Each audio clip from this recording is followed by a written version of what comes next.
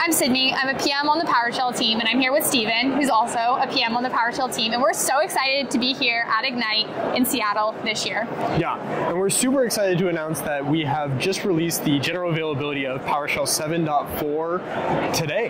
Yeah, that's right. 7.4, a new LTS or long-term servicing release of PowerShell is now available to you. And in this release, there's, as always, a number of performance, security, and stability improvements. But we really want to highlight for you two modules that have major improvements in this release that you should definitely check out. Yeah, so the first one is PS Readline. And PS Readline handles a lot of the re-rendering and kind of the interactive experience of when you're interacting with the PowerShell shell.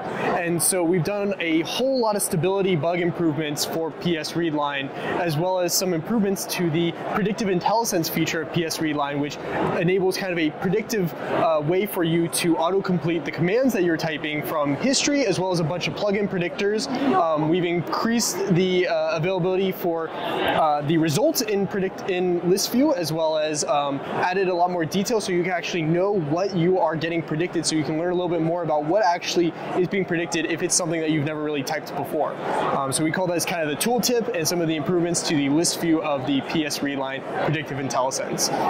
So what's the other one, Tiddy? Yeah, so we also include in this release PS Resource Get, which is a new module to PowerShell. This module is a new package manager for PowerShell and can be seen as a replacement for PowerShell Get, the module that you've probably used in the past to do things like install, update, and find modules from the PowerShell gallery.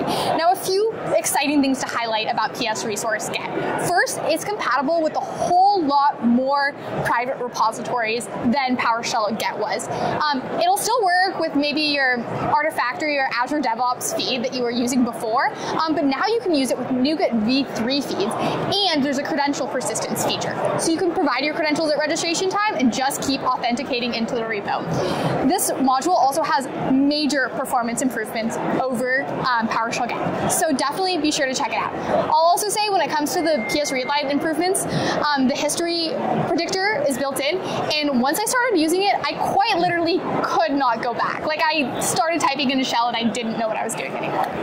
Yep, and there's so many more improvements. This is just a tip of the iceberg of the kind of improvements that we put into 7.4. We have a really, really hardworking engineering team that really works hard to bring the best kind of PowerShell experience, the most stable and most secure PowerShell that we can bring to you. And so you can check out a full list of the changes in a link provided. And we'll be sure to include lots of links from this video in the show notes, but also be sure to check out Microsoft devlogs, specifically the PowerShell site. We always post new releases there, and from there you can get linked to all of our repos where we engage with you in the open source community. Yeah, and so it's definitely encouraged to check out all of our repos that we have. We have separate repos for these different modules, as well, of course, as PowerShell itself is open source, and we highly encourage folks to submit PRs, submit issues. We look at it all the time and try to keep up to date and really try to make PowerShell a community-driven thing. It's really amazing.